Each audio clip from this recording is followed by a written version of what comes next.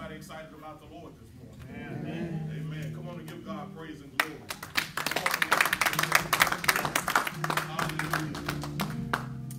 Thank you, Jesus. We're thankful this morning for all that the Lord has done. We did survive a lock-in this weekend.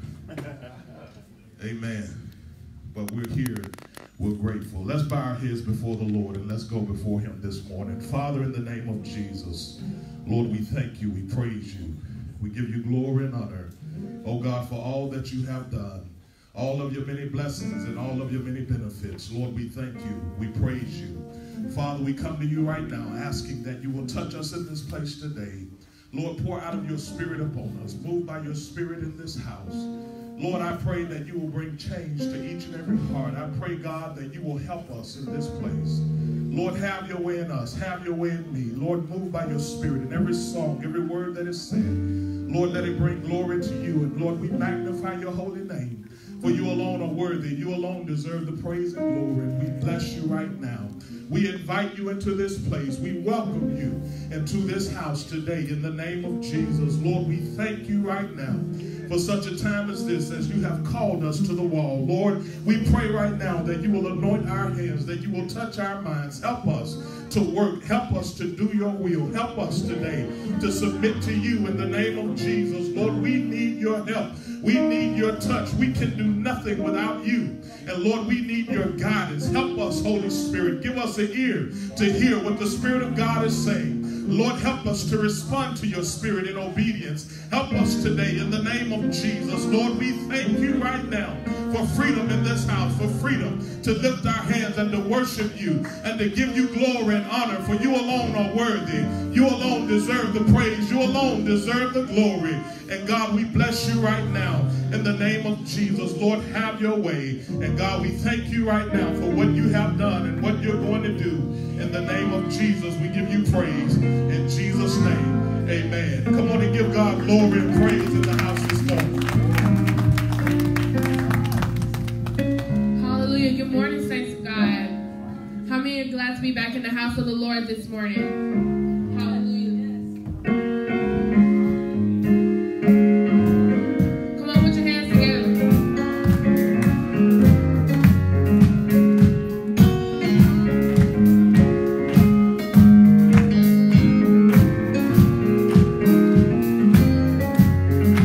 Your love is amazing, steady and unchanging. Your love is a mountain firm beneath my feet. Your love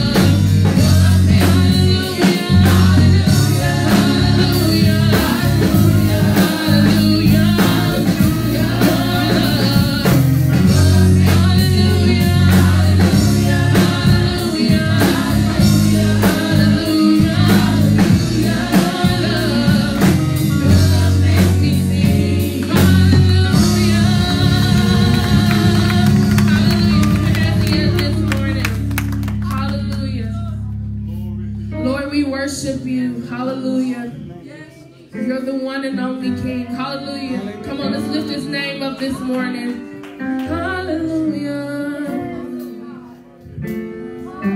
Lord, we worship you.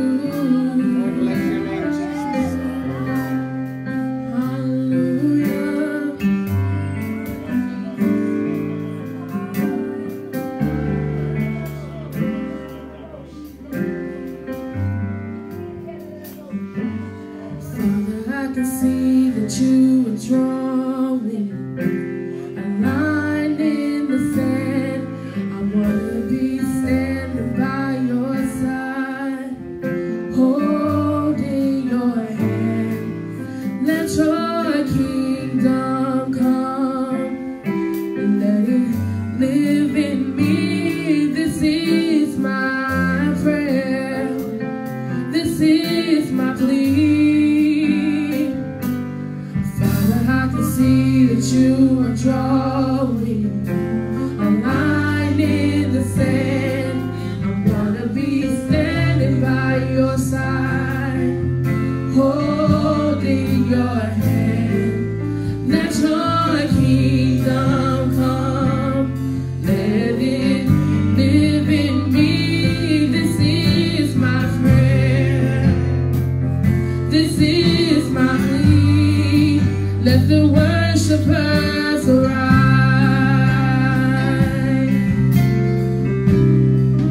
Let the sons and the daughters sing.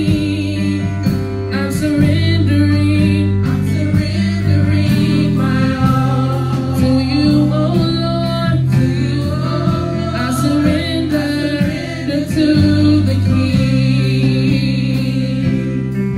And let the worshipers arise.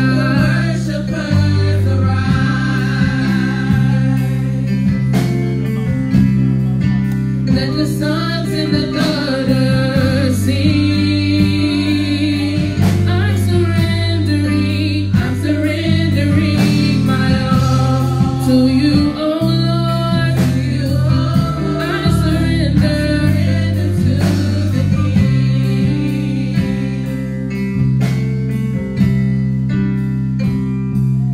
Father, I see that you are drawing a line in the sand. I wanna be standing by your side, holding your hand. Let your kingdom come, let it live in me. This is my prayer, this is my plea. Let the worshipers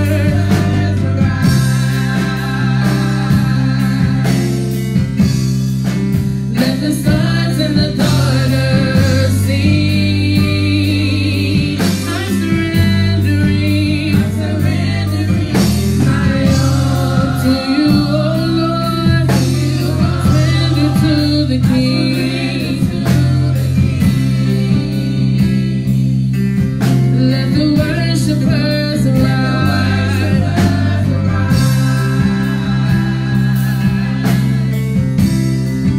Let the sons and the daughters sing.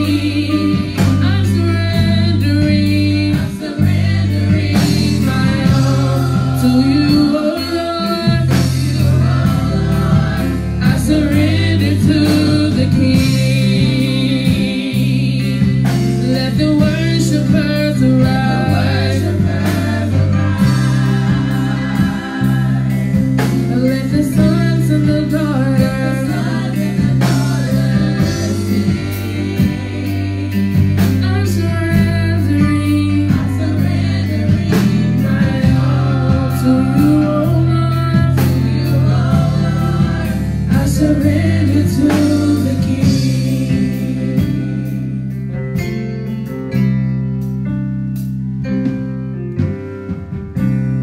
Lord, I give you my heart.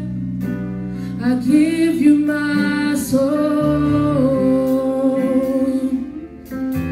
I live for you alone. Every breath that I take, every moment I'm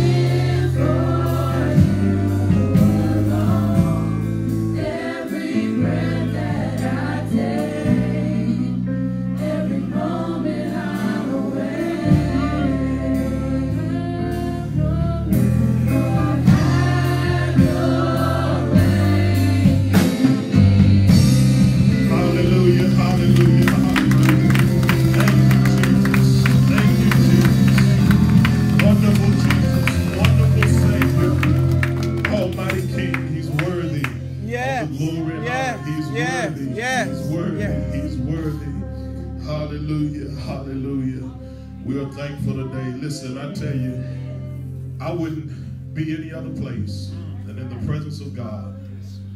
I wasted so much time, so many years for nothing, chasing empty nothings. But thankfully, God has welcomed me in through his son, Jesus Christ.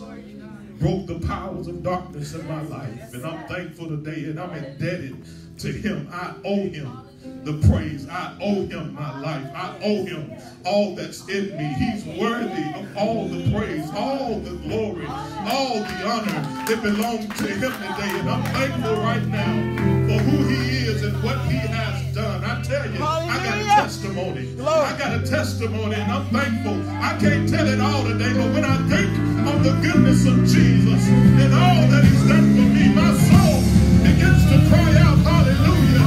My God, sometimes I don't even have the words to express how great and how awesome my God is. God is worthy of the praise and glory. You know, oftentimes I would wonder and I would think, Lord, if you would take us away from here, if you would just come, Lord, let it be during this time. Let it be during the time when we're gathered together and we're worshiping on one accord and we're going into the presence of God, lifting our heads and the burdens are seemingly laying aside. You don't think about anything else but getting to the Father. I want to be in his presence. I just want the glory of God to fill my heart and fill my life and fill this place and fill you and touch all of you, and that the power of God will change us. I'm thankful today for all that God has done. You have to forgive me. I'm just a little excited this morning, and I'm excited about Jesus. My God, I'm excited about Jesus. My. Come on and give God praise and glory in this house. Hallelujah. Hallelujah. Thank you, Jesus. Thank you, Jesus. You know, it's hard to move away from the worship. I mean, even on this morning, the Lord just, even as I woke up, the enemy wanted to attack and started bringing vertigo and all these things. And I just heard the Lord say, just worship. Turn the music on and just worship. And I began to worship God, and everything seemed to calm down because there's something about the presence of God. And I know we have the presence of God with us, but being in his presence, my God, there is freedom, there's healing, there's deliverance. Victory is in Christ Jesus. And I'm thankful this morning. Just worship. You have an opportunity to give God something that he deserves. Not because we've been so good, not because we've arrived, not because he owes us and we owe it to him. God has been good. He woke you up this morning. He started you on your way. He woke you in your right mind, a mind to serve him. He gave you the use of your limbs. So why don't you just lift your hands and just tell him thank you. Just lift your hands and tell him thank you. If you can and will, if you have the use of your limbs, just lift your hands and just tell God, thank you, Lord, for touching me. Thank you, Lord, for letting me see another day. Thank you, Lord, for how you touched my body. Thank you, Lord. Look over to your neighbor, to the left and to the right. Thank you, Lord, for how you touched my neighbor. Thank you, Lord, for how you touched my brothers and sisters in Christ. Thank you, Lord. You're a good God, and you're worthy of all the praise. You're worthy of all the glory. You're worthy of all the honor. My God, thank you. Woo,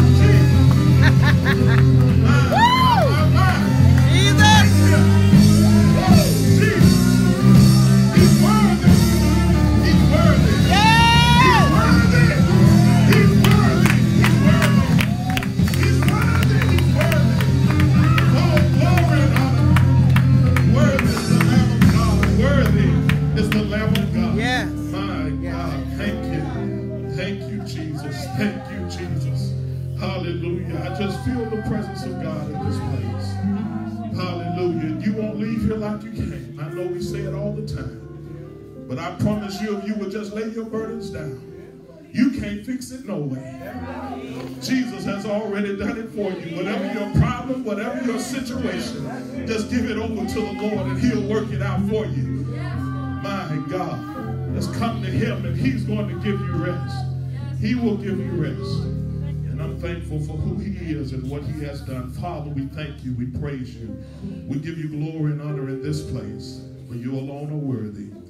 You alone deserve the glory. We bless your wonderful name. And Lord, we exalt your name in this house. Be God in this place. Be Lord in our lives. In the name of Jesus, Lord, we give you all the praise right now. In Jesus' name, we bind every demonic force that will come to hinder, that will come to rob God's people of the blood of Jesus against you now. We bind fear, we bind doubt, disbelief. In the name of Jesus, we take authority over every demonic force by the blood of Jesus Christ. Lord, I pray that there will be freedom of worship, freedom to go forward, freedom to do as you would have us to do in this place today. Let your word go forth with power and clarity and understanding in the name of Jesus. God, we thank you right now for your spirit that's in this place. We thank you right now in the name of Jesus, and we give you glory and praise for freedom in this place today. In Jesus' name, amen, amen. Well, welcome to the house of the Lord. If you haven't had a chance to greet your neighbor, go and welcome them into the house of God. Hallelujah.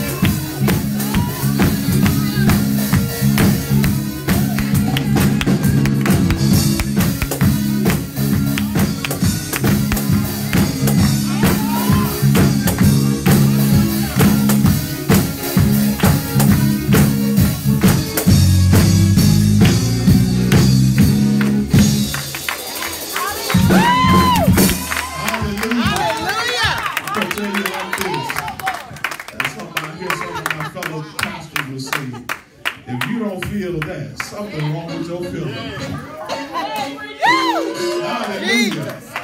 Something's wrong. My God, my God. He deserves the highest praise. Do I have a witness in this place? Hallelujah. Hallelujah.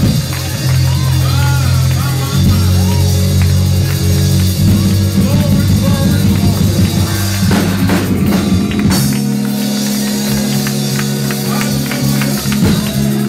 Hallelujah. Thank you, Jesus. My. See, they playing up there. I don't know about you. Did you come to magnify the Lord? I believe we got some people who come to worship Jesus today. Hallelujah. Come on and give him praise in the place. The Bible says that everything that has breath, praise the Lord. Praise him with the string instruments. Praise him with the drums and the timbrels. He said to praise him with your voices. My God. If you can't even shout, just praise him with your hands. Come on and put your hands together. And let him praise him out your hands. My God, my God.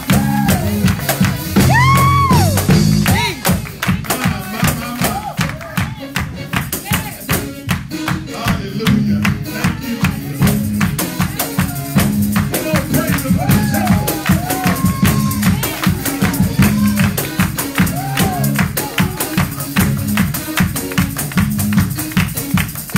Hallelujah. All right, we're gonna stop. We're gonna try to move forward. Hallelujah. My God, my God. You understand? Listen, maybe you all know Sister Angie. She's been here. She's been with us. And I'm thankful for her this morning. She's here to preach the gospel. And you know, as we've traveled over the years, sometimes, you know, we can prolong the service a long time, but I feel like the Lord wants to use her and her gift, and I don't want to prolong the service, and we're going to go as the Lord will lead. And I just want you all to keep that same spirit of worship and praise, and let's go forward in the Lord. You know, and I'll say more at the end, but if that's fine, and I know she doesn't mind, we're not under law, we're not, you know, this is what the Lord wants to do. So we're going to go as the Lord will lead. I want her to just let the Lord have his way in her, okay? All right, so let's keep praising God for just a moment. We ain't going to stop right there. Just keep continuing the same vein of praise, and we're going to welcome her to this pulpit, and we're going to let the Lord have his way. Amen? Amen. Come on.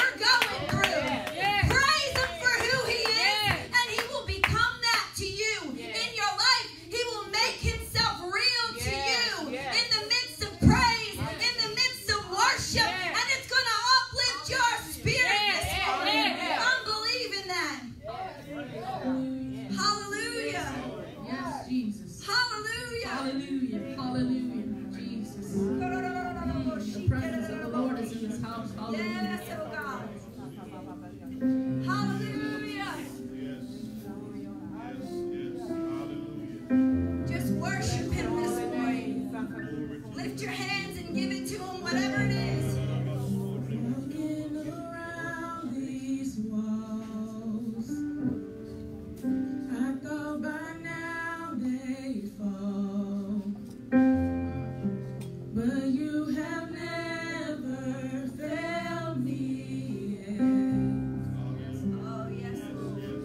Jesus. Waiting for change to come, knowing the battle's won, for you have never failed me yet. Your promise still stands, your promise still stands. Great is your faithfulness, faithfulness. Still in your hands. This is my confidence. Never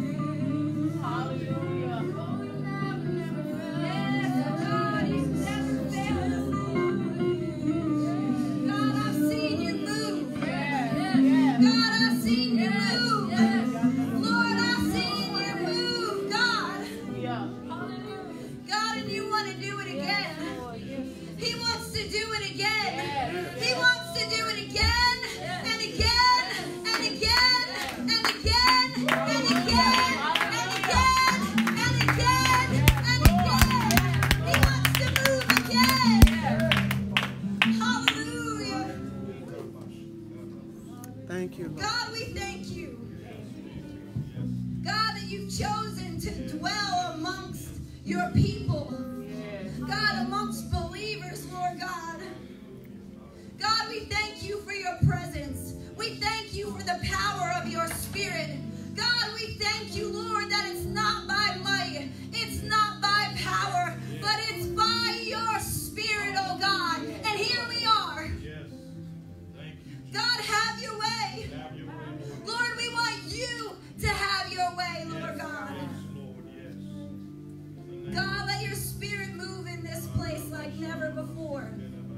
God, let the word of God dwell richly in our hearts. Let us have ears to hear what the Spirit of the Lord has to say to the church, oh God. Yes, yes, yes.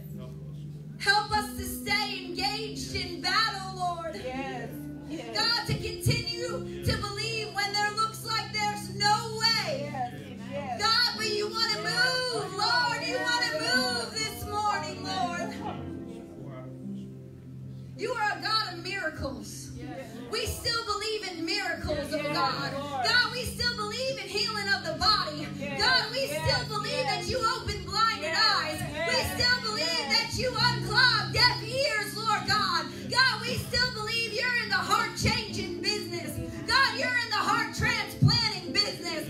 God, you cause those that can't walk one more step to walk again, Lord God.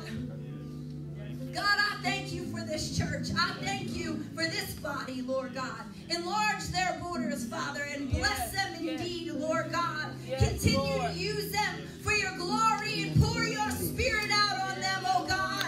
God, that when people drive by this building, they don't even know what to do but to stop their cars and to come in this building, Lord God, as your presence begins to move, Lord. Jesus. God, I thank you, Jesus. God, have your way, Lord. Have your way, Lord. In Jesus' name. Jesus. And everybody says, amen. Hallelujah. Don't we have an amazing worship team? I love them. Hallelujah. And you know what I love? I love that they use their gifts that God has given them for his glory. For his glory. And I thank you, Pastor Mario and Pastor Torrance, who isn't here right now, but he contacted me this morning. I remember meeting or hearing both of you preach at different times and thinking, those are some men of God that I would like to link arms with. There's some people that you want around you in the battle. There's some people that you know are engaging in the battle, and you want to surround yourself with people that are engaging in battle. And I thank you for their lives, and also I thank the Lord for their lives and what the Lord has done in their lives. And you know what I love about them is they're so real. Amen. They're real. They're touchable. And I thank you for that. I thank you for being real before the body. And I just want to acknowledge Naya and I brought our youth group here. We had a great lock-in on Friday night. Yes, we stayed up from 8 o'clock. Well, actually, whenever we woke up in the morning till 7 a.m.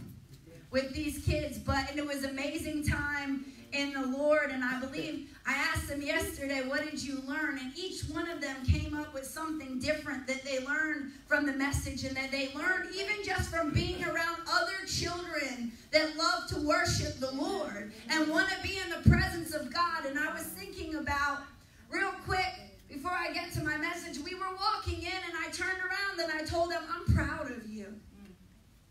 I am proud of you. Because, and I think that the Holy Spirit and God the Father says that to us, I'm proud of you. I'm proud of you for entering into my presence. I'm proud of you for saying yes to me. I'm proud of you that when everybody else is walking a different path, you chose to follow me. You chose to worship me. And I'm proud of them. Yes. That they came all the way from Patterson, Louisiana, drove in the car with us 6+ hours because it was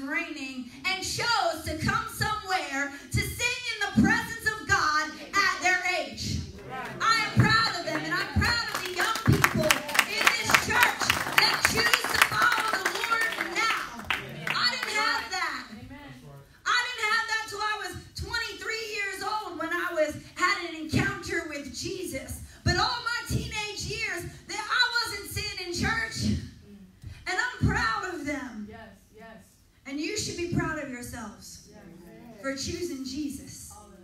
Hallelujah. Stay engaged in the battle. 2 Samuel chapter 11, verse 1. 2 Samuel chapter 11, starting in verse 1. Hallelujah.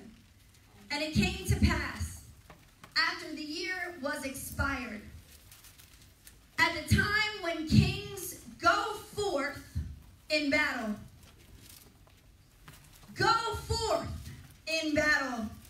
that David sent Joab and his servants with him, and all Israel. And they destroyed the children of Ammon and besieged Rabbah. But David tarried still at Jerusalem. And it came to pass in evening tide that David arose from his bed and walked upon the roof of the king's house. And from the roof he saw a woman washing herself. And the woman was very beautiful to look upon. And David sent and inquired after the woman. And one said, Is not this Bathsheba, the daughter of Eliam, the wife of Uriah the Hittite? And David sent messengers and took her, and she came in unto him. And he lay with her, for she was purified from her uncleanness, and she turned unto her house.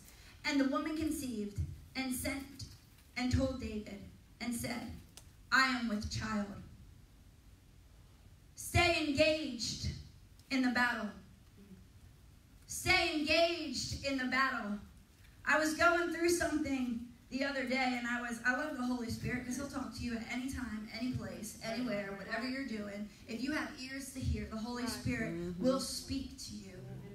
And if you want to hear, keep your heart open to what he has to say to you, and trust what he has to say to you. And I was brushing my teeth, and I was facing something, and I'm talking to the Lord in my heart, and I'm like, man, Lord, I just don't understand. And he said, Angela, stay engaged in the battle. Keep your eyes upon me. Keep believing and keep trusting, because I don't even know how many thoughts we have in one day. But we can be on a roller coaster of emotions all day long. But one thing that remains and one thing that stays the same is the steadiness of God. That God will keep us steady. When everything else is raging around us, he will keep us solid. He will keep us in perfect peace, whose mind is stayed upon him. And that doesn't mean that we're going to enter into the war perfectly. It doesn't mean that we're going to believe perfectly. But it means that we bring our thoughts captive. Okay, and we continue to look at Jesus, continue to believe the word of God, stay engaged in the battle, and arm yourself in the word of God. And when the lie comes, bring it to the truth, and let the truth dispel the lie. Get engaged in the battle. And at that moment, I guess the Holy Spirit was trying to tell me, Angela, you're not quite engaged in the battle. See, sometimes when we're walking with the Lord for a while, we can become passive in our thinking. And we can allow things to come in that aren't of God. And then we let our walls down, and we're not protecting our relationship with God, because we've been doing this for a little while. We have a little bit of land that we have possessed, and we can hold our heads high, and we're still doing things. We're going to church, we're ministering, we're doing things, but is our heart following after what the Lord has to say to us? Are we bringing our thoughts captive? Are we allowing them to toss us to and fro? Are we allowing things that have come into our life to sweep us off our feet, so to say? But he was saying, Angela, stay engaged in the battle. And this book is written to Israel. Why did they write this book? They wrote this book. Why? It's around David's dynasty. And it says it teaches us that obedience is better than sacrifice. Because if we don't obey what God is saying to us, we're going to be sacrificing actually a lot. Because the enemy's going to come in to rob, to kill, and to destroy exactly what the Lord has already given you. I always tell the kids, defend what you have. Keep what you have. What God has given you, we fight for it through believing. The Messiah is brought forth in David's lineage. And what I love about this story is God seen in David what man didn't see. Yeah. See, man sees the outward appearance. Yeah. But God saw David's heart. He seen his heart not just when he was 30 years old and reigning as king, but he seen his heart as a young man, as a shepherd of the sheep. And what I love about this is when God told Samuel to go anoint David, you know who the father called? All the brothers first. Yeah. All the brothers, strapping young men. Oh, it must be him. Oh, it must be him. Oh, it must be. Even in the natural father's mind, David was last on the totem pole. Yeah. But God said, no, that's the one. Yeah. God uses what seems insignificant to man and makes it significant. It's significant in the eyes of God. If you walked in the doors this morning and you have felt insignificant or life has beat you down, I want to tell you this morning that God sees your heart. He sees your heart after him. He has not looked over you nor passed you by. But what I love about this is that God chose to anoint David as king, but he also foreseen in years to come that David was going to commit one of the most heinous acts of sin in the Word of God. But he chose to still anoint him. Come on. That's powerful. That God knows exactly the choices that we are going to make, but he has chosen to use a broken people that he can create a masterpiece and make us for his glory. God, thank you, Jesus. Thank you, Lord, that you see what things I'm going to do or mistakes that I might make, and you're still going to use me for your glory. And not that I want to make those mistakes. I don't. Because grace does not give us a license to sin. But it gives us the power to overcome sin and to walk a victorious life. But the reality of it is that we're human. And that we do make mistakes. And we will make mistakes. And you're still going to make mistakes. And this story is about a man of God that was used powerfully for the kingdom of God. He was used to unite Israel and Judah. He was used to conquer lands. He was used to bring the presence of God back to Jerusalem. And that's what I feel like the body of Christ that is preaching the cross of Christ is being used for. We are being used for to bring back the presence of God into a society that wants nothing to do with the presence of God. You right here in Columbus, Mississippi are being trained up, and you're bringing the presence of God back into a world that doesn't want anything to do with the presence of God. You are going to be used mightily and already are being used mightily for his glory. David had an everlasting dynasty. David's story was about a faithfulness to a covenant. But right after that, he commits adultery and murder. But then right after that, he suffers some consequences to his sin. There will always be consequences to wrong choices that we make. But I love Jesus because what Jesus does is, even though he convicts and he turns things around and we might deal with some sacrifices to our sin, he begins a final restoration process. He will always restore that which has been broken down. If we turn to him, if we come to him, if we give it to him, if we surrender to him, if we listen to him, if we set our heart towards him, God is in the restoring business. So if you feel like it's lost, it's not. That's a lie. Bring it to the truth. Which says that the cross of Christ and the blood of Jesus is in the restoring business. He wants to restore broken relationships. He wants to restore your heart that might have grown cold or hard towards him and restore it back to him. He wants to restore your children. He wants to restore your families. He's not done with you yet. He's not done restoring your marriage. He's not done restoring what God has taken from you. He's not done yet. He's just beginning. So go forth in battle. Go forth.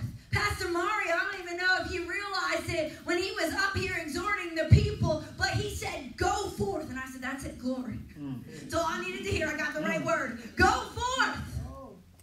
Go forth in battle. Saints, as soon as you said yes to Jesus, you have been enlisted in an army. Come on. And an army marches forward. We are the army of God. David, his name means favored or beloved. He was the ideal king.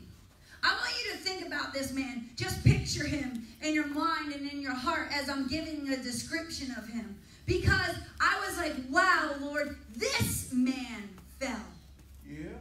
You know, sometimes we put man on a pedestal and we think that man can't fall or man can't falter because they're men and women of God. Come on. Don't do that. Because you know what happens is when that person messes up, you end up turning away from God because you've made them a God instead of looking to Jesus. You know, sometimes we go into church and we go, oh, well, I don't like the people. Well, you're not there for the people. You're there to have an encounter with God. Come on. Oh, well, they offended me. Yeah, you probably offended someone else. So get in the presence of God and let him restore and let him fix it. See, I love the church because the church is about broken people coming in to be hospitalized in a church and let the Spirit of God, like an IV, come through. Okay, come through the church and begin to nourish and begin to heal. And don't look to the person to the left or to the right and think that we don't need to be fixed. We have not arrived and we have not made it. And I'm not trying to act like I have. Please, don't look at me and think I have, because as soon as you do, I'm going to mess up. But you know what? I serve a perfect God. I serve a perfect Jesus. And I'm in him. And when God looks at you and he looks at me, he sees the blood of Jesus Christ. And he sees a heart after him. And that's all you need. It's that simple, yes. The blood of Jesus. The blood of Jesus. But this man was called. And you are called. Put yourself in this man's shoes. You are called. And this was God's ideal king. See, King Saul had failed to meet the requirements of what God had called him to. See, the people wanted Saul. The people just wanted a king. Give me a king, give me a king. Be careful what you ask for. Watch out. There you go. And be careful that you don't push doors open.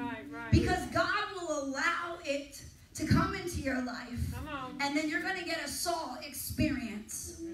And that will rob and kill and destroy your relationship with Jesus. See, what happened is King Saul became tormented. I don't want to be tormented.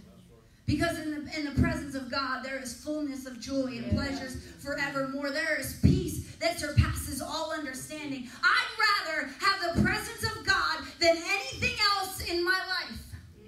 And I stand before God and I say that I can't live without the presence of God. I cannot make it without the presence of God. I cannot stand without the peace of God. So God sends in David. What I love about this is David actually served King Saul before he was raised up as king. David had a servant's heart. I read on Facebook the other day, I don't know who put it up, but they said in the waiting, just serve. And that hit my heart. Because we're always going to be waiting for something. You're going to be waiting for this, or waiting for that, or waiting for this to change, or that to change. And you know, sometimes in the waiting, we have our eyes set towards the future, and we forget to enjoy the now.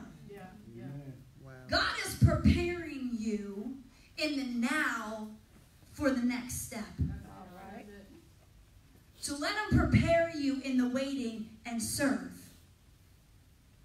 And I have to remind myself that every day. But David had a servant's heart, and where he was anointed was Bethlehem. And Bethlehem is the house of bread. And I was like, oh, that's good, Lord. God, something substantial. God, let us hold on to something worth holding on to. Holding on to Jesus is going to give you substance that will take you further than you could ever go on your own. Wow. Dwell in the house of bread. Feed upon his word and feed upon his faithfulness and feed upon his spirit. And David was anointed between the ages of 8 and 15. So you young people that are in the room right now, don't think because you're young that God can't use you. I want to encourage you that if God can use and anoint an 8-year-old or a 15-year-old, he can use you. King Josiah was called at the age 8. King Joash was called at the age 7. So don't feel like God can't call you if you're young, because God has called these men when they were young. And then David looked like he had it all together. He was good looking. He was musically talented. He had an anointing that called demon spirits to flee. This is the man that fell. He was a keeper of sheep, so he wasn't afraid to do what no one else wanted to do. As a servant, we got to be okay with vacuuming the church. We got to be okay with being a greeter at the door. I'm going to go off for a moment, but when people come into the church of God, we should always acknowledge them. We should love on them. We don't know, I don't care what they look like. I don't care what they smell like. I don't care where they came from. I don't care. When they come into the church house of God, they should sense the love of God coming from his people. Amen. Come on. Because guess what? No one else considered David. Right. No one else looked at David. But you don't know if the person sitting next to you is the next King David. So cherish those who walk in the house of God, because you are the Jesus that they're looking at. When I got saved, I didn't know Matthew, Mark, Luke, John. I was 23. I knew nothing of the Bible. I knew nothing at all of the things of God. Nothing. But you know what? When I walked into the household of God in New Jersey, the people loved on me, and I'll never forget it as long as I live, because I was a mess. I looked a mess. I didn't look like the church people. I didn't act like them. I didn't talk like them. Come on. Okay? Just as I nodded out in my seat, okay, so you can only know what I was doing before I got to church. And you know what? They still would come up to me and love me. What if they didn't? And they just loved on me. And I go back there and I tell them, thank you for loving me. Thank you for loving me, because 10 years later, I'm still clean of drugs.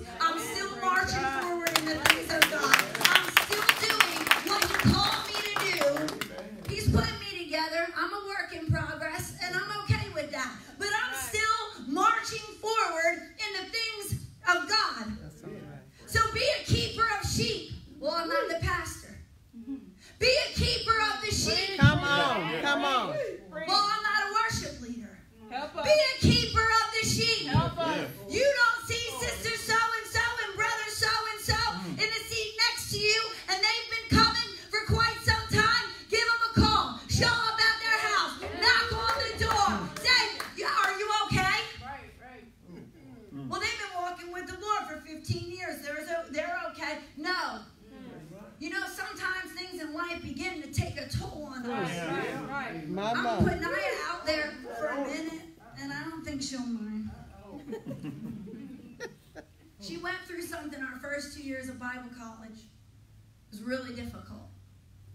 And the darkness had encrypted around her. She wasn't ready for what was about to hit her. And she would be in her bed, and we would have to get up for class. And mind you, she worked overnight shifts. So in the overnight shift, you're still tired. Listen, when we're working from day to night and day to night and day to night, the enemy has a tendency to come at us the most too. When our walls are down, when we're tired, when we're weary, when we're emotionally spent, when we're physically drained. I understand that. And I'm not putting her out there to put her down. I just want to show you an example. We're in Bible college. You don't think you can go through some things in Bible college? So Naya's in bed, and it would be 7-something in the morning, and we're about to go to class, and no, Naya. Now, if I don't hear from Naya, I know something's going on. I always hear from Naya. Knock on the door. Get up. I don't want to go. Get up. Get up. I'm coming through the other, so there's connected rooms. I would go through the other door and come through the bathroom and pull the covers off. Get up. Get up. Listen, sometimes you've got to go to a brother or sister and pick them up. Get up. Get up in the name of Jesus. Get up. Get up. Listen, even the leadership. Encourage your leaders. This is not an easy place to be. And when you go before the people, the enemy comes in that much stronger. So even go to Pastor Mario, Pastor Torres, and be like, come on, you can do it. His what? Don't forget the wives. Don't forget the mom and dad. A family anointed in the power of God. Sometimes they need encouragement. They need your prayers. Because they're serving and they're serving and they're pouring and they're giving. Engage in battle for them. Listen, you remember me. Engage in battle for me. I need it. I'm telling you. I need it. But Naya, amazing worshiper, anointed worshiper, woman of God, before I was ever thinking about Jesus. But I had to go and knock and tell her to get up. God has something for you to do. He's got something he wants you to learn. And she's like, I can't. Get up in his power. Get up in his might. There'll be times I've been in chapel, I'm so off, but I don't even care. There have been times I've been in chapel, and see, look, we can go into the church house and be like, yeah, I got it together. Hallelujah. Come on. Hallelujah. Speaking in tongues. Okay? But you don't want anybody to see your ugly crying face or that you're broken. And I was the RA of the girls' dorm floor for 3 years. So, I had to keep it together. They watching me. But you know what? I learned that it's okay to be broken before God and let them see your brokenness so they know that they can make it too. And it doesn't all have to be perfect. And I would go, and I wouldn't want to go there every time. I would do my own things. And I'd be like, get to chapel. Get to the presence of God's in you. Listen, the enemy will try to keep you out of the presence of God and keep you out of the church house because you can get what you need there. Come on. So it'd be like, roll over. Just go back to sleep. You don't got to go to Bible study. You don't got to wake up for 5 a.m. prayer in the morning. You don't have to be on that call. You don't have to do this. You don't have to go to worship practice. Just roll over. Stay engaged in the battle. And I would go to chapel and I would weep in the presence of God. And I got to the point, and I'm already loud, so you can only imagine what it was like when I was praying.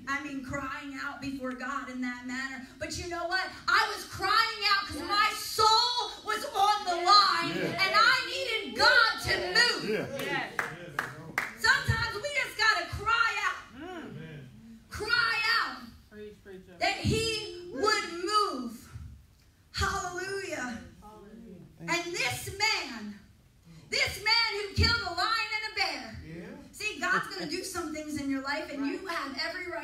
excited and praise him for.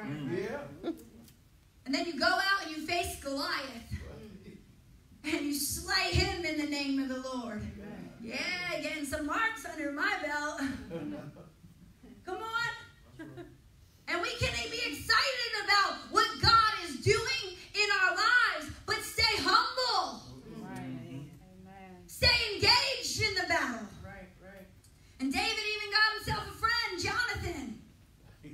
I loved Jonathan. Jonathan was a good friend. Surround yourself. I keep telling all my kids, I said, because Naya, she's precious, and God put our relationship together, our friendship together. I love the dynamic of our friendship, and I keep telling them, I said, look what a good friend looks like. Watch what a good friend looks like. Naya has a servant's heart. But surround yourself with people that want the best for you. And I'm not just talking about money, cars, and all that stuff. I'm talking about the best in Christ for you. That's it. People that aren't afraid to tell you the truth. People that will tell you the truth.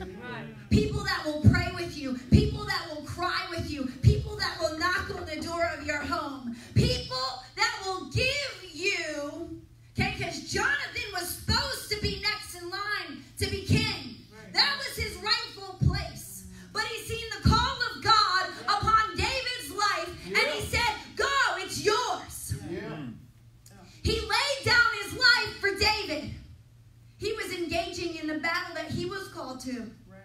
Don't be jealous of someone else's call, or someone else's position, or someone else's place. Because when we get caught up being jealous in so-and-so and such thing, we're missing what God had called us to do. Right. Jesus. So God wants to do something in our lives. And also, Jonathan defended David from his own father.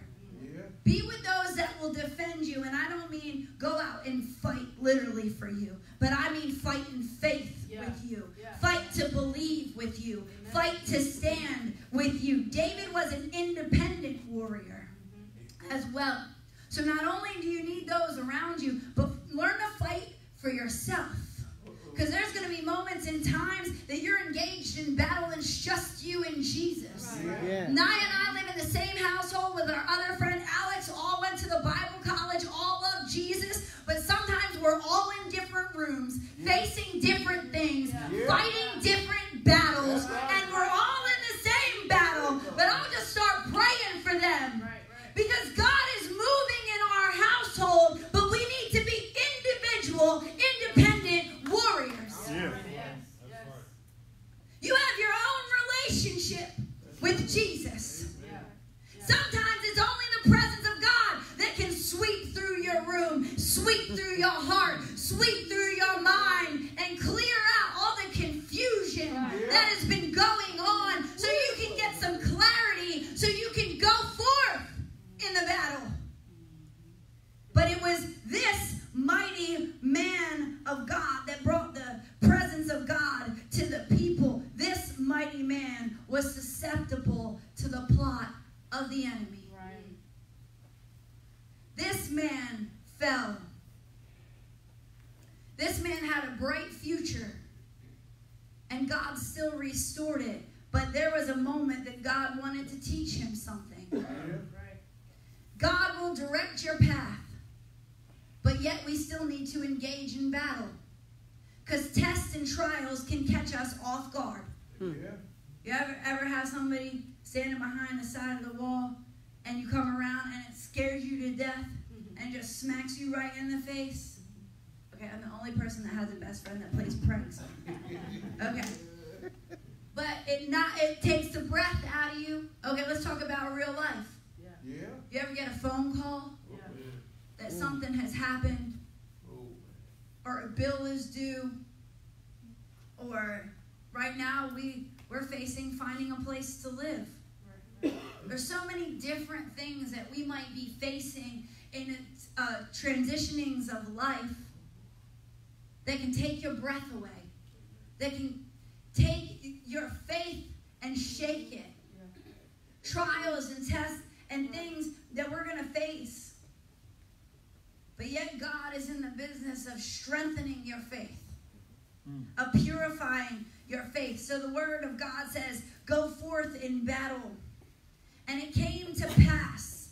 See, this came into existence in verse 1. Came to pass, meaning it came into existence that after the year had expired. What did expire means? It was a reoccurrence. Expired meant it was a reoccurrence. I want to give you this thought. You being in the fight of faith is a reoccurring thing. It came to pass that you're in the test, that it's a reoccurring fight. Over and over again, that we wake up engaged in the fight of faith.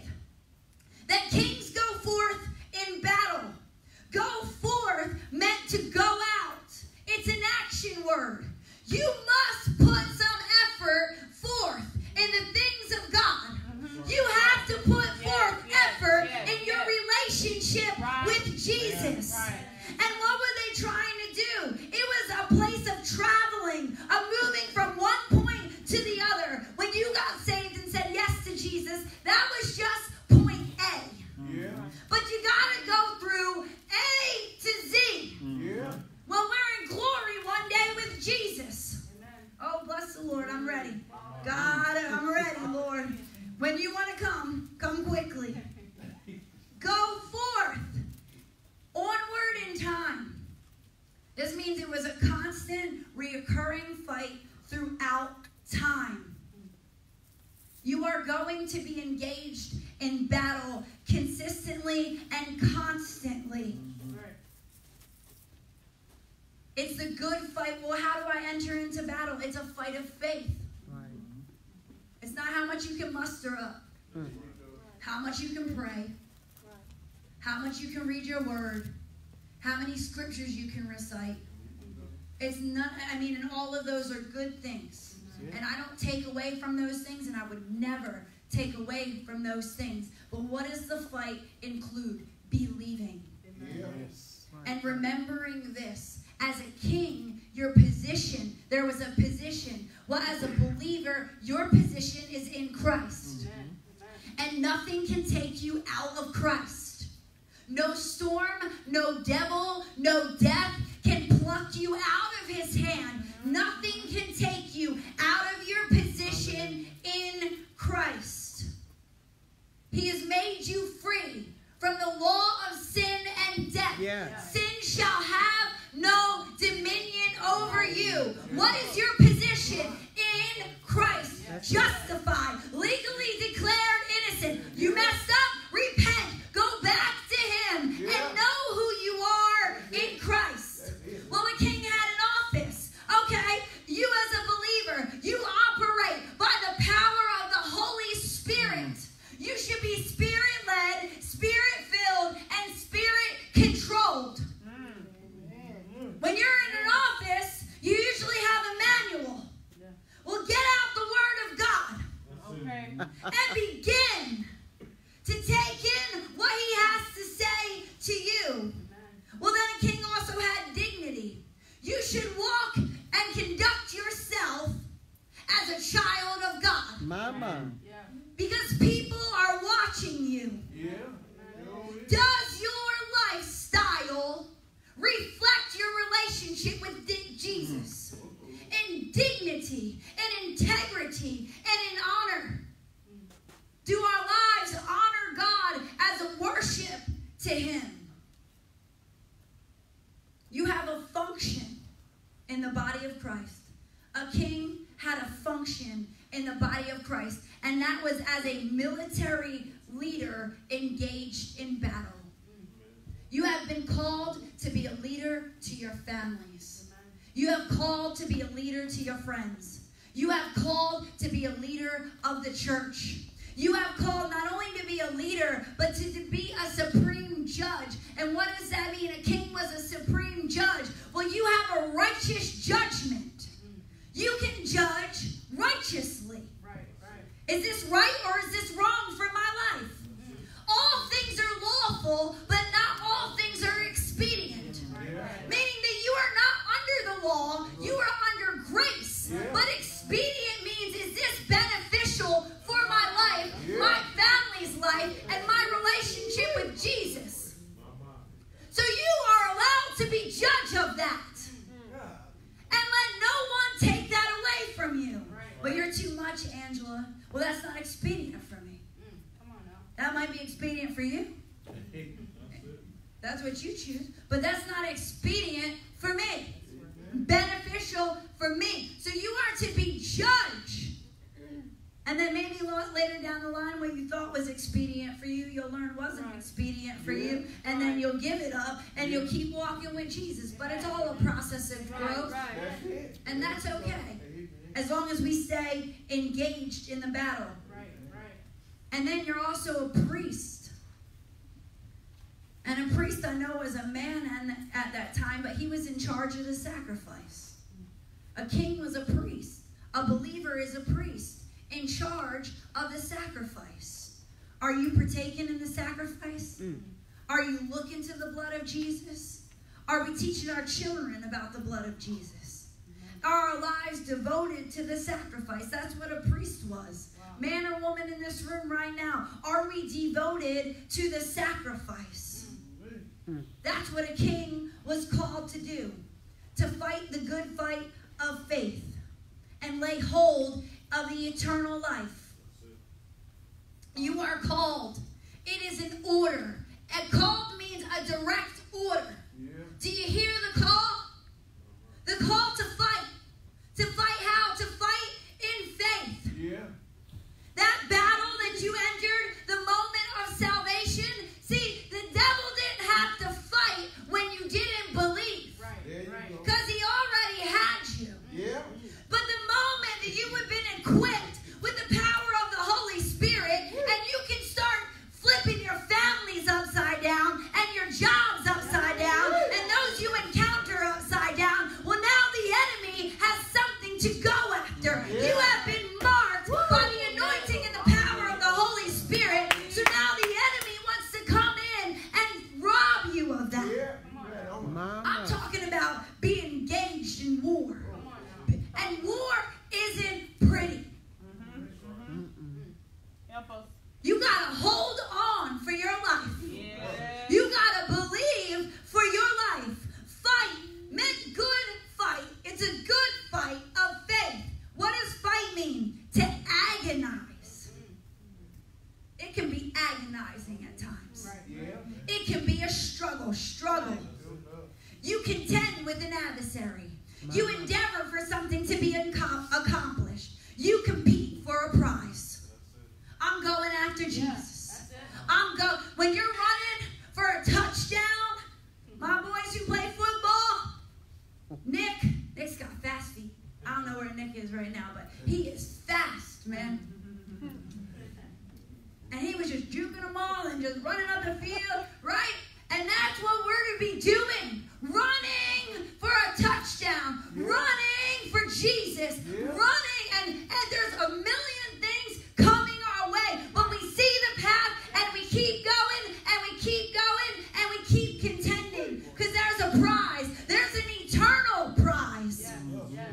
We wrestle not against flesh and blood, but principalities and powers of darkness and wicked rulers of the world. So you can mark your neighbor off. It wasn't him or her. It wasn't your wife.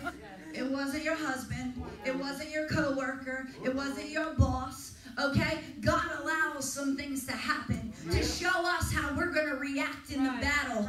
Okay? Are we going to access the power and the presence of God? Or are we going to just sulk in where we're at? No, get up in the power and the presence of God and know that the enemy is working behind the scenes to get you off track, to set you up.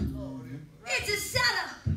But God the Holy Ghost is going to give you eyes to see the trap. He's going to give you eyes to see. I love the Holy Spirit because he gives us wisdom from on high that we wouldn't have in the natural. Man, in the natural, we making all kinds of decisions. Oh, that looks good. Oh,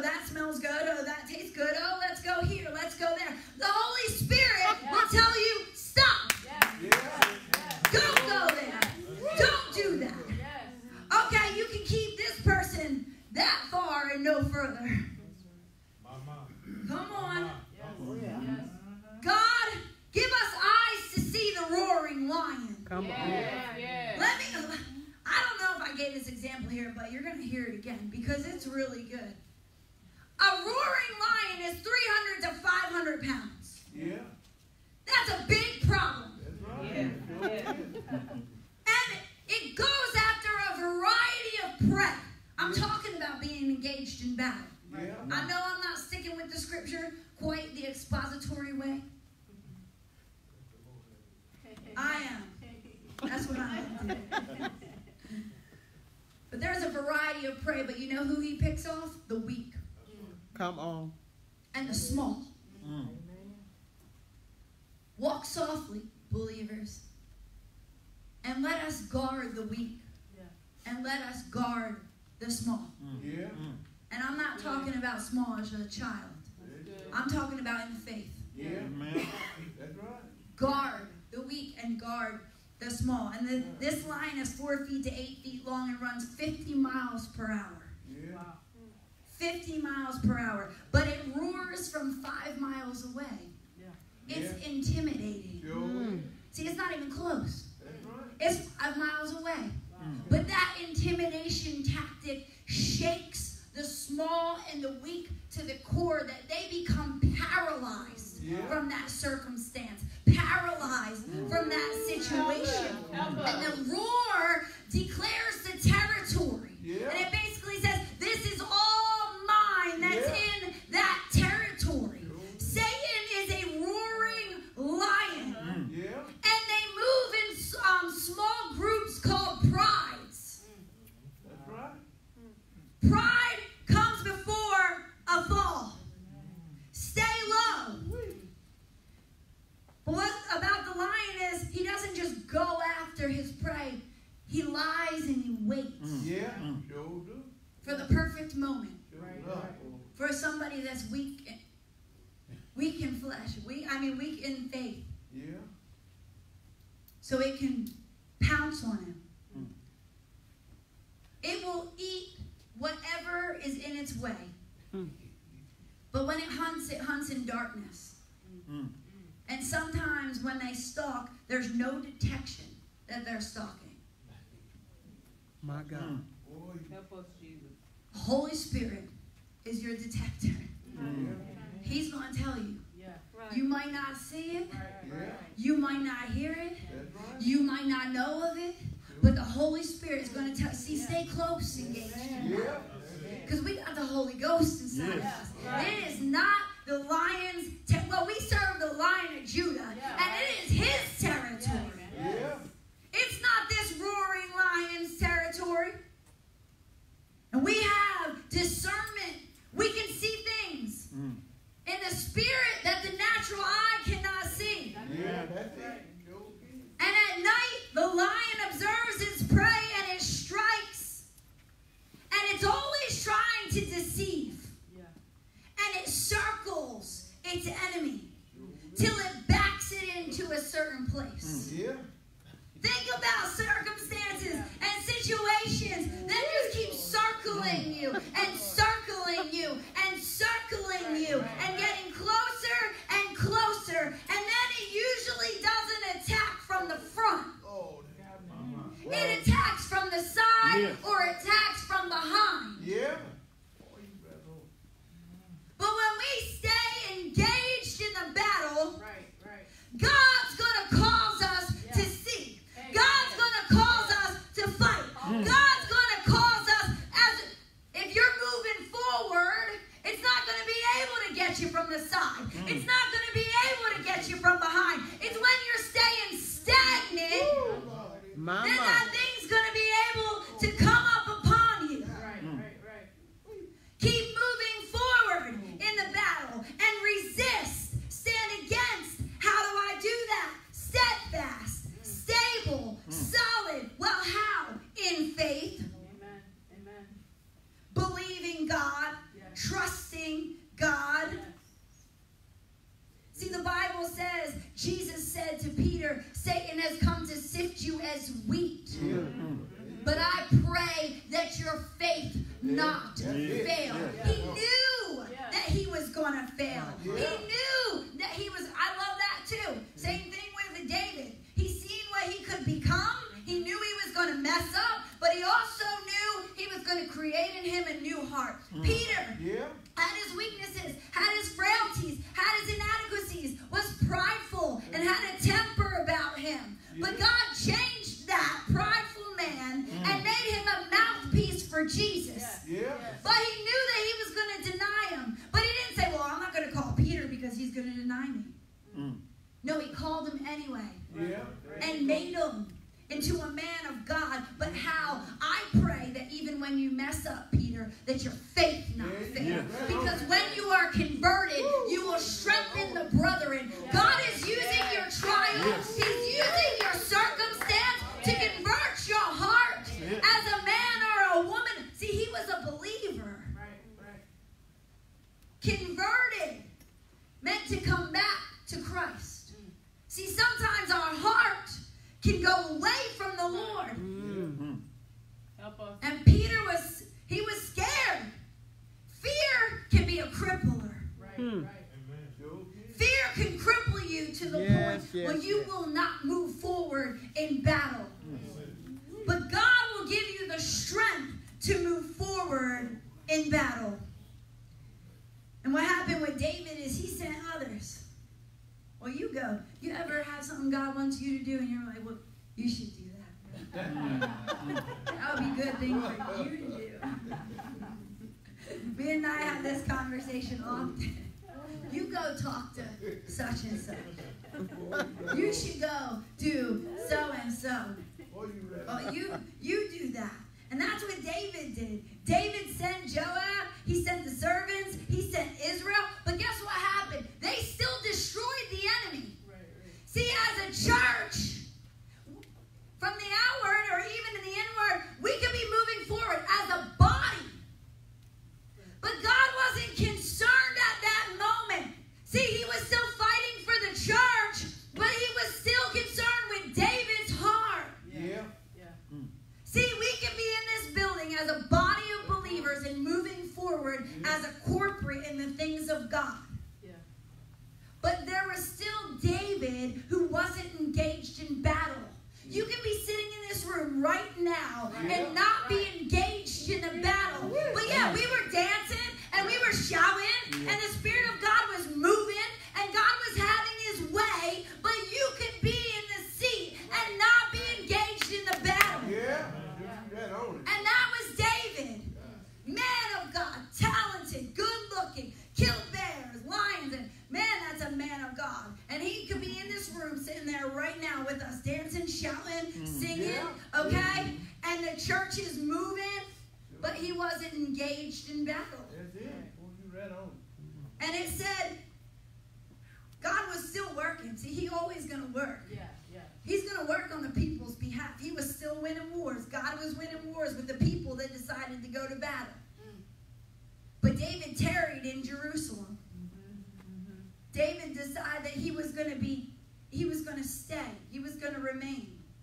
David wasn't engaged in battle. And when we're not, our guard is down. We become weak. We become passive.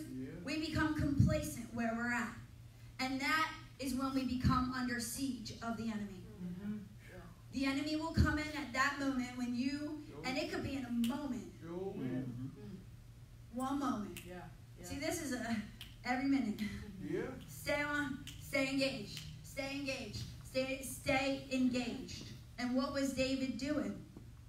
It was evening tide, and David arose from off his bed and walked upon the roof of the king's house. And there he saw a woman washing herself, and the woman was very beautiful to look upon. Evening tide. It was dusk. The sun was going down. You're in a dark spot. You're in a dark situation. Things aren't going your way. And the battle's raging. Your people are fighting the battle. It's dark. And what's David doing? He's sleeping. He's in bed. He's comfortable in his palace. Don't you know who I am? David. Slay lions and bears, giants.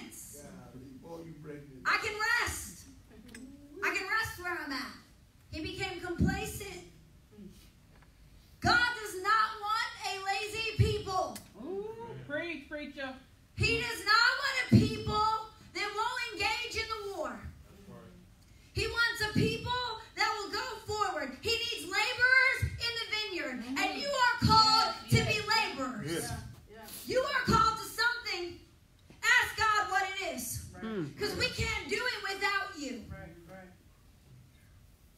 But see, what I seen about this is he was slumbering and he was sleeping, but then he went up to the roof. Which showed me that it was a place of pride. He was high and mighty. See, God resists the proud but gives grace to the humble. Let me see if you can see yourself, because I can see mine. Pride. Undue confidence. Attention to one's own skill set. Your own accomplishments. Your possessions. Your position. Conceit. Self-satisfaction. Boasting. High-mindedness. Arrogance. The attitude, well, I'm better than you. Well, I've got it right. Didn't you hear me pray? Didn't you hear me worship? Didn't you? See, we can do it in the household of God. And we can cloak it with the things of God. Come on.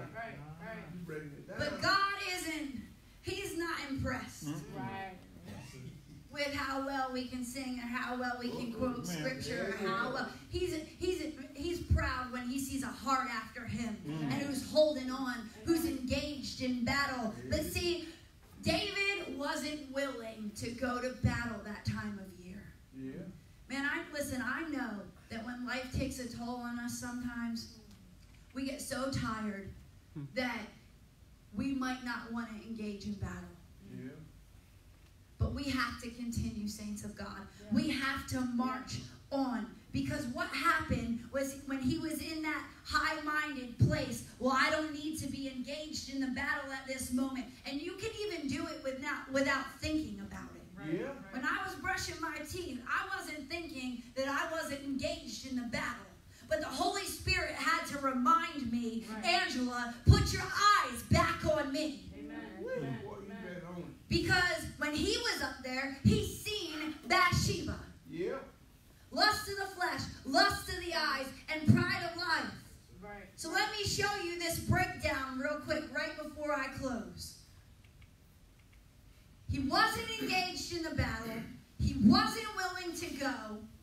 When kings were called forth, and then he seen Bathsheba. And he seen that she was beautiful. See, whatever it is that about would catch you off guard, it might look good. It might be enticing or alluring. And what I had seen in this scripture was he could have stopped right there. See, when thoughts come into our mind or into our heart, you can dispel them by the power of the blood of Jesus Christ. You can give them to the Lord. Okay, he wasn't engaged in battle. Okay, he wasn't fighting the good fight of faith at the moment. Okay, he was a little haughty, a little arrogant, but he was on the roof. But then he seen her. He could have turned away. He could have walked away. He could have went downstairs. He was king. He could have been like, you know what, I'm supposed to be in battle. Let me get on my horse and go to battle. But no. He didn't do that. He inquired. See, after we see something that might be alluring or enticing, inquire meant to follow after. That you are in pursuit of, that you are seeking after, that you are asking about it. Be careful what you're asking about. Or what you're following after. Or what your heart is pursuing after. You better sit in the presence of God and ask him, is this of God? Is this way of God? If it doesn't line up with the word of God, well, you got your answer. You don't have to pray. Okay? If it doesn't line up with his word, which you must be in his word, then you should just know it's not of God. But there are things that can be tricky. You're just not sure. Okay? But we need to continuously ask and to continuously knock and ask the Lord,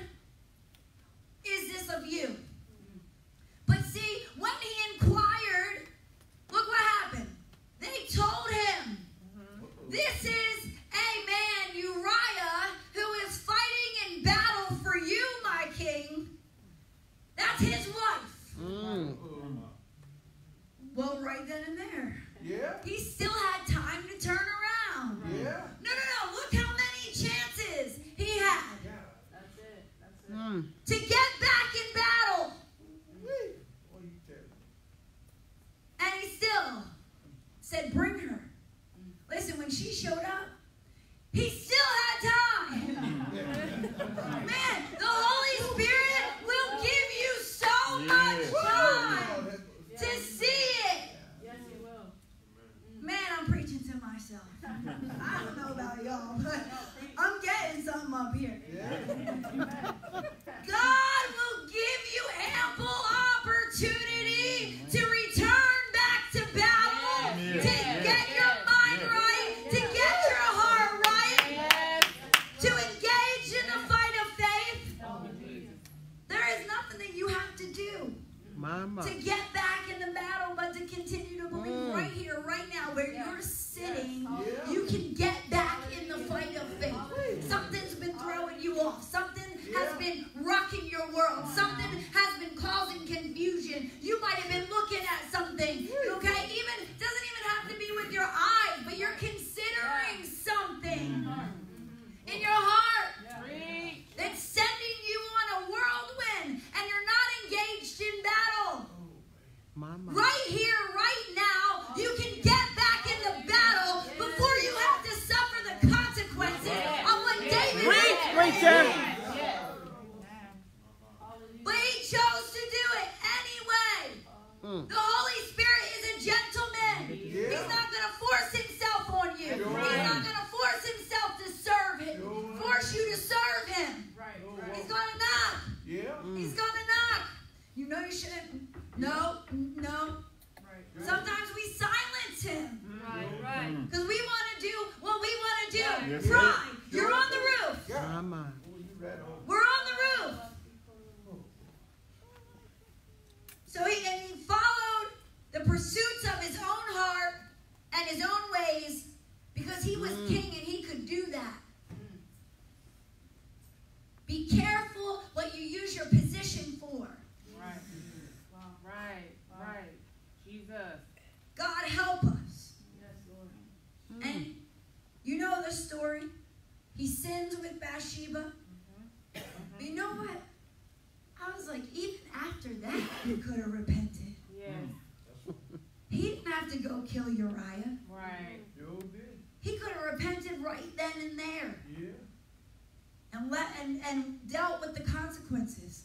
But instead, he tried to cover it up. Your sin, our sin, will always come to light, and it will always find us out, and it is going to affect. See, what we do affects many. If you worship the Lord and follow after him, it will be contagious. And it will affect many. But the choices and the sin that we commit will affect many. And what happened? People died. Uriah, he tried to cover it up. He tried to get Uriah to go back home and take care of his wife. And Uriah was committed to serving the king and slept at his gate. I'm going to preach on Uriah one day because that's good. This man was engaged in battle. He wanted to stay in battle, so he respected his king. And he slept at the gate of the king. And David's still trying to figure out, how can I cover this up? I messed up so bad. How can I cover this up? So he sends him to be killed. He kills him, and what happens? Bathsheba, David, they get together. They don't have the baby. The baby actually dies. Sin will always cause death. Sin will always cause death. But when David is confronted by the prophet Nathan, he first reminds him of what God had made him. I have anointed thee king over Israel, and I have delivered thee out of the hand of Saul. I gave thee a master's house. I gave thee a master's wives into thy bosom, and I gave thee a house of Israel. I gave you, I gave you, I gave you, I gave you, I gave this to you. God is giving you access to the things of God. He is giving you access to deliverance.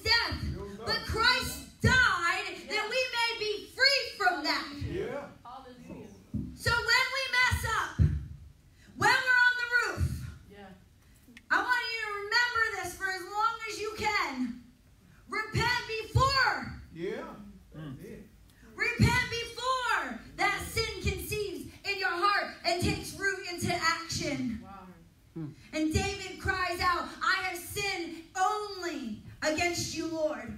Cast me not away from thy presence, O Lord, and take not thy Holy Spirit from me. Restore unto me the joy of thy salvation, and uphold me with thy free spirit. And God heard that heart. Yes. Yes, it is. Hallelujah. You would all stand with me. Hallelujah. God heard that cry. Hallelujah. I don't know who's done. Cast me not away. I want to leave you with this thought. God, he didn't leave them there. He birthed Solomon, which means peaceful. God is in the restoring business. Hallelujah. God will bring Hallelujah. peace to your storm. Yes. He will birth peace Yes. in the midst of your storm. Yes. God is a blessing God. He wants you to prosper, and he wants you to grow, and he wants you to go forth in the things of God and in the glory of God. God's going to work it out. He's going to work all things together for the good. Yes. For those Yes. who love him and are called according to his purpose. But saints of God, you are called forth today to engage in battle. If you need to be strengthened, you can say, well, Miss Angela, I've been in battle, but I'm tired. I want you to come up to the altar and allow the Lord to strengthen you in the fight of faith. If you feel like you've been passive and maybe not engaging in the battle of faith like we need to, and the enemy has been coming in like a roaring lion, and you need some legs to stand on, let him lift you up. Let him lift you up. And if we need to repent,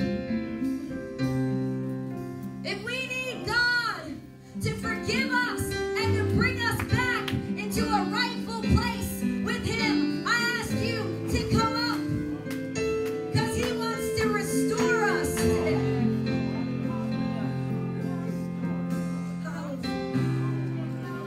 Hallelujah, Jesus.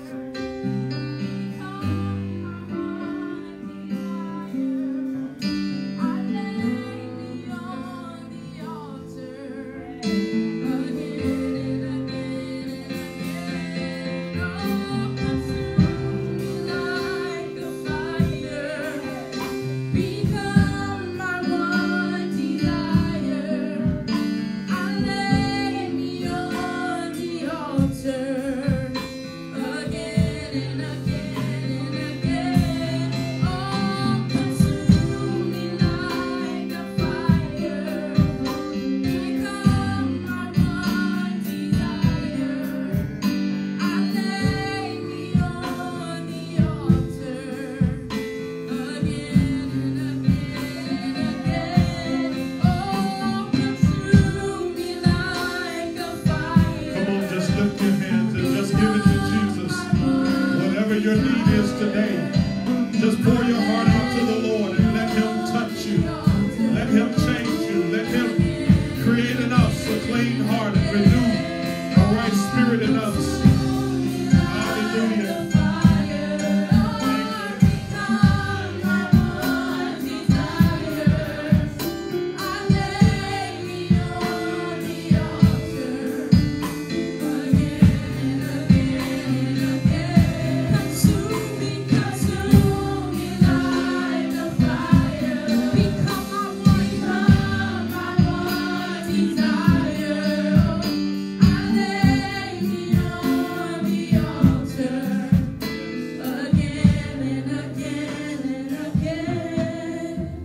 Consume me like a fire. God, become my one desire, Lord. I lay me on the altar again and again and again. Hallelujah. Father, we come to you right now, Lord. Cast our cares on you, Lord. Help us today. Change us, heal, restore. In the name of Jesus. Lord, we need your touch in this house today. Lord, forgive us if we have left the path of faith. Lord, wash us in your precious blood, I pray. In the name of Jesus. Lord, we need your touch right now. We need you, oh God. Lord, to create in us a clean heart and renew the right spirit in us. Lord, help us today to be broken and contrite before you. Lord, help us not to be lifted in pride. Lord, help us to stay humble before you. Hallelujah. Serve you, humility. Lord, help us to stay engaged in the proper fight, the good fight of faith. Help us today in the name of Jesus. Even when the times are tough, Lord, help us to fight. Help us to fight. Help us to stand. Help us in the name of Jesus not to throw in the towel. Help us not to be moved. Lord, help us to be consumed by your presence. Lord, help us today in the name of Jesus. Breathe life into us again, God, in the name of Jesus. Lord, touch us in this house today. In the name of Jesus, everything that has taken us away from your presence or has taken our minds away from you, Lord, I'm asking right now that you will remove. Lord, I'm asking right now that you will help us to yield to your voice. Help us to yield to you. In the name of Jesus, Lord, in every area of our lives, we need you, Lord. Help us today. In the name of Jesus, Lord, we need your touch.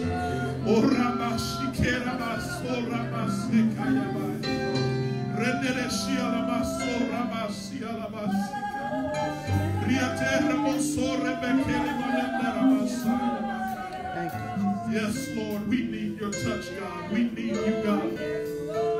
Lord, more than we need this breath and air that we breathe, Lord, we need you, God. We need you, oh God. We need you, God. We need your help. We need your strength. In the name of Jesus, in this dark hour, Lord, we need you, God. We need you more than ever, God. We need you more than ever. Lord, touch us, light a fire in us like never before, I pray. In the name of Jesus, from the youngest to the eldest, Lord, light a fire in our hearts, God. Give us a desire in our heart to run after you and to go after you, Lord. Help us today in the name of Jesus. Lord, we need you right now. We need your touch. We need you, God. Oh, God, we need your help today. Thank you for what you've done. Thank you for your word that you have given us today. Lord, thank you right now. Lord, help us to hold fast to what you have said and what you have done. Lord, help us to guard your word with our heart. In the name of Jesus, Lord, we thank you right now. We praise you right now for your presence, God. Thank you for your touch. Thank you for the sweet spirit that's in this house today. Lord, we bless your holy name, for you alone are worthy. You alone deserve the glory. There is none like you, Lord, in all the earth. And we thank you right now for being our Heavenly Father. Thank you right now, Lord, for what you have done and everything that you're going to do. God, we thank you right now. We bless your holy name in the name of Jesus. Lord, I pray over every single person that's in this place. Lord, I pray that you will help us today. I pray, God, that you will touch hearts, that you will change lives. I pray that you will touch in our homes, touch in our marriages. Lord, touch in our relationships. Help us to hear you. Help us to be obedient to your voice. Help us today, God, to not let our conscience become as a seared iron, God, but help us to yield in the name of Jesus. Help us not to override your spirit, but help us to listen. Help us to obey your voice. Help us to be changed by the power of God. Create us into the very image of Christ. I pray in the name of Jesus, anything that's not like you, Lord, we pray that you will take it away. Lord, I'm praying right now that you will help us today to yield to your spirit, God. Help us in the name of Jesus. Lord, help us to hear your voice. Lord, help us to hear. Help us to yield. Help us to yield. Help us to say yes. In the name of Jesus, Lord, we need your touch. God, I pray that you will help us, God, to carry this word to this dying world. Lord, help us to apply it to ourselves first. And Lord, that our light will shine in this dark and evil world. God, that somebody's life will be changed by the power of darkness, by the power of God. Lord, we cast out darkness today. We cast it out in the name of Jesus. And Lord, we thank you right now for your presence. We thank you right now for your touch. In the name of Jesus, Lord, we give you all the glory and praise. In the name of Jesus, we pray. We thank you. In Jesus' name, amen. Hug somebody next to you and encourage them in the Lord. Stay engaged. Keep fighting. Keep fighting. Hallelujah. Thank you, Jesus. Thank you, Jesus. My God, my God. Powerful word from the Lord. And I'm thankful for the word of God today. Amen. I'm thankful for what the Lord has done in this place. What the Lord is doing. Amen. Let's show them some love today, saints of God. Sister Angie and Sister Naya have come and been a blessing to us. They have truly been a blessing to me. And as I said before, on Friday night, we had our lock-in, and we stayed up all night. And I tell you, how many of y'all young people sore? Like y'all feel every bit of... I know my man Roy, he's pretty sore. He played hard. Boy, he played pretty hard. And a lot of you young people were out there, and I mean, man, they were running and playing basketball, football. It's 3 and 4 o'clock in the morning. I'm like, Lord, just hold me up in this chair. Lord, help me not to slump over too hard. I just didn't want to pass out. But I thank God we made it. Thank God for Sister Angie, Sister Naya. I mean, their spirit and how they helped throughout the lock-in, and they got the kids engaged. We had a lot of fun. We had a lot of games. And it was just a blessing. And we had a great time in the Lord. You know, as she said, I wish we had this when we were younger. I wish we had some of the things that we are able to have today that we are able to engage in. The Lord has truly blessed you all. You all have something rich. You all have something of great value.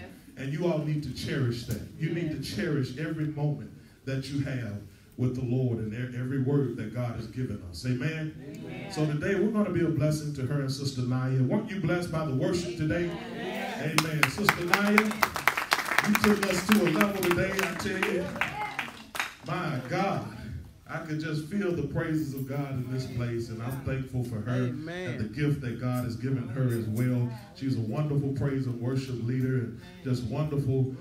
These are wonderful women of God, and I met them at Kids Camp, and I tell you, their spirit is the same, and we have a kindred spirit, and I'm thankful that they stand for truth.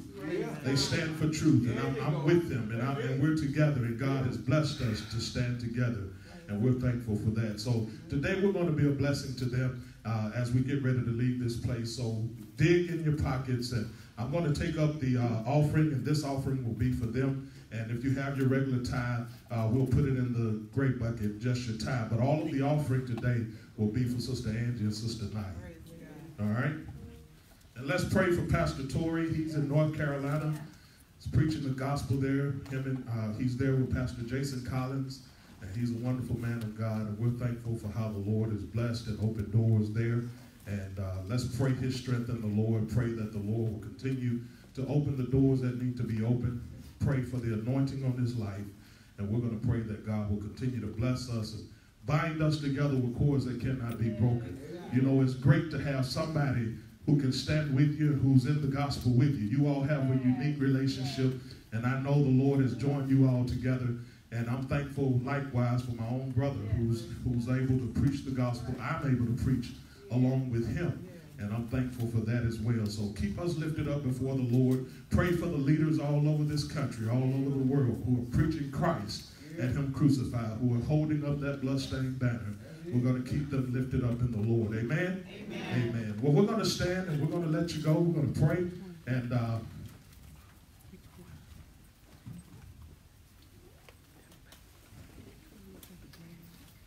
I can read some little, but I just can't. Sometimes I just can't get it. You have to forgive me. But let's keep in mind the Women's Fellowship on next Saturday at Sister Lori Jameson's house. You women know everything. See her, my wife, about the details. And I believe you all will have a wonderful time in the Lord. And I want to say thank you for all of you who were part of the lock-in and for the help. Sister Bernadette, she's not here, but man, she hung in there with us. She took care of us. And I'm thankful for her and thankful for how she helped take that load off. Amen. We're thankful for that. We ate good. We had a great time. So let's continue to pray for them as they get ready to leave and hit the road. We're going to keep them lifted up in prayer and pray for the safety of their travel and pray for the children. And I believe God has blessed those beautiful young people. Did y'all have a good time? It was a joy having you all. I promise it was a joy having you all and just getting a few minutes to talk and just seeing you all engage and worship the Lord. And you're always welcome to come back, be a part of what God is doing here. And you all know that. You all are at home when you're here. So we thank God for you all. Let's pray. Father, in the name of Jesus, Lord, we thank you. We praise you. We give you glory and honor. Lord, we thank you for all that you have done in this service. Lord, we ask right now, Lord, that you will bless this offering. Let it be for the upbuilding of your kingdom. And God, I pray right now that you will touch Sister Angie and Sister Naya and their group, Lord, as they will travel and go back to where they come. Lord, we're asking right now for traveling grace. We're asking right now, Lord, that there will be no breakdowns, that you will protect their vehicle. Lord, that you will bless them, that you will strengthen them in the name of Jesus. And God, we ask right now, Lord, that you will continue to keep us in the center of your will as we leave this place, but not your presence. Lord, help us to continue to be engaged in the fight. And God, we thank you right now for all that you have done. In Jesus' name we pray. Amen. Come on and bring the Lord that offering today. And let's be a blessing to Sister Naya and Sister Angie.